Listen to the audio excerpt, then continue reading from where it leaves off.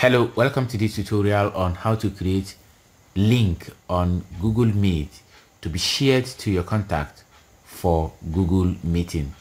So this is a mobile version of the tutorial. What you need to do is get the app downloaded either from Play Store or App Store, and then you tap it open, and here is the interface. At the bottom right corner you see the button new. You click on the new and there are three options. You can create your link, schedule a meeting, or make a group call. This group call is based on your email contacts on your Gmail. Maybe you've created a group there and you want to make call to that group. But in this tutorial we'll be looking at the first button, which is create link. So you tap to create link.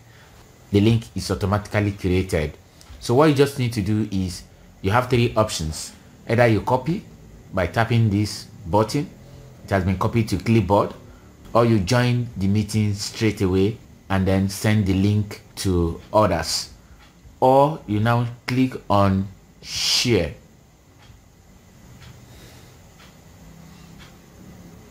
This will enable you to share it via your social media platform, your WhatsApp, your Facebook, and then your email. You can also share it to Google Classroom by clicking on more here, and you see the various platform you can share it. You can share it via Google Classroom, you can share it to your Google Drive, and a lot of other platforms you can share your link to in order to join the meeting.